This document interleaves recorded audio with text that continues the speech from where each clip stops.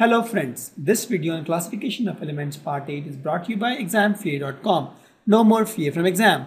Before watching this video, please make sure that you have watched part 1 to part 7. Let's understand the electronic configuration of the table. As we already know, the modern periodic table has periods and groups. This thing we have learned in the last class.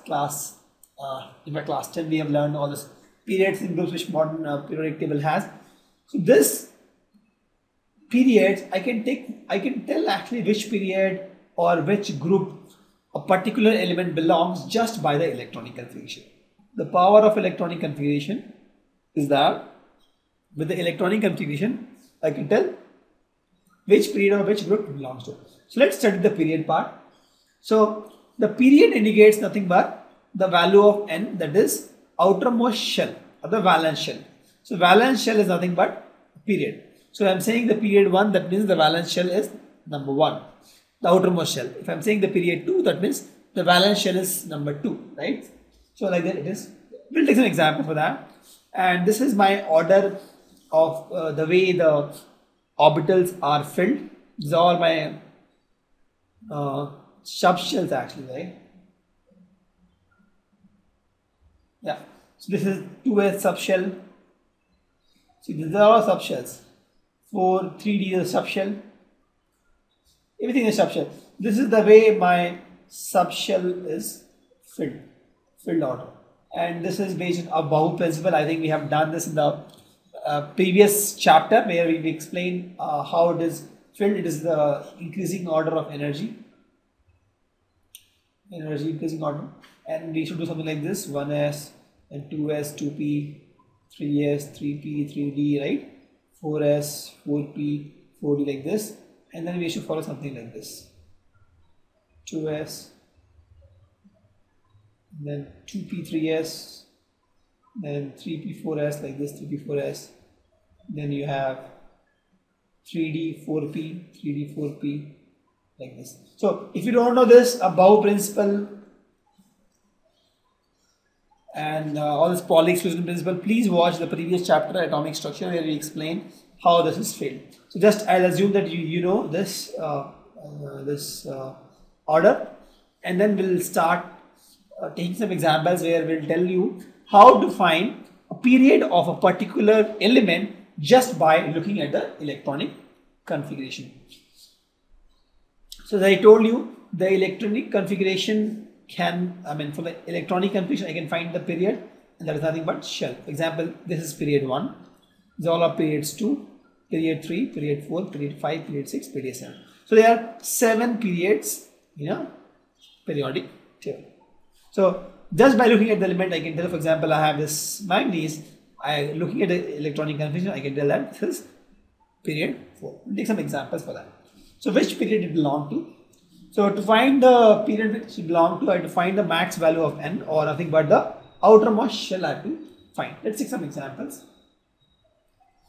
So for hydrogen, if you see, the maximum value of n is 1. This is 1s, 2s, 3s, like that. So maximum value is 1 is 1. For helium also 1. So these two belongs to first period. First period. For lithium, if you see, the maximum is 2s. For beryllium also 2s. For boron it is 2p. So the maximum value is 2. The value of n, please note, I am looking at the maximum value of n. For carbon also maximum value is 2p. For nitrogen also 2p. For oxygen also 2p. Fluorine also 2, and neon also 2. So all these elements, you see the maximum value of n is 2. So they are all second period. If you take sodium, this is the outermost electron and this is the 3s. So it is in third period. For manganese also, if you see the maximum is this guy, n is equal to 3s.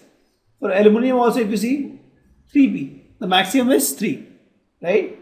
For silicon also, if you see, 3p. Phosphorus also, the outermost is 3p.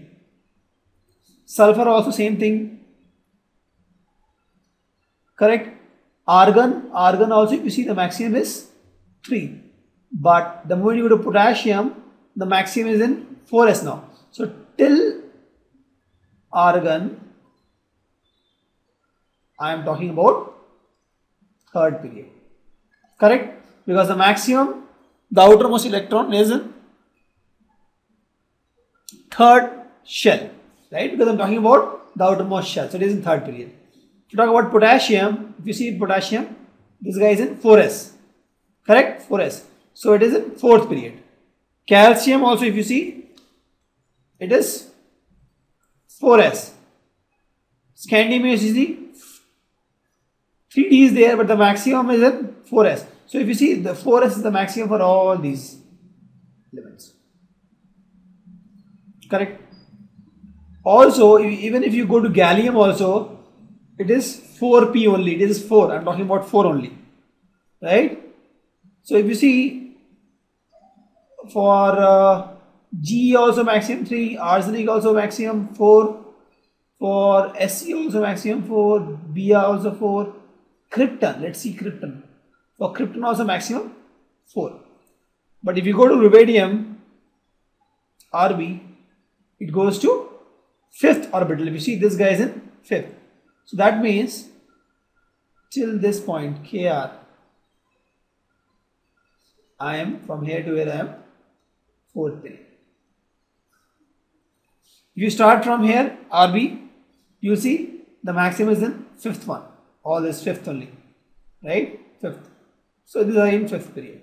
So like that you can see, the only thing you have to do is you can create or write the electronic configuration for a particular element and then see the maximum value of n in that. So if you see in this case, the maximum value of n was 5s, that is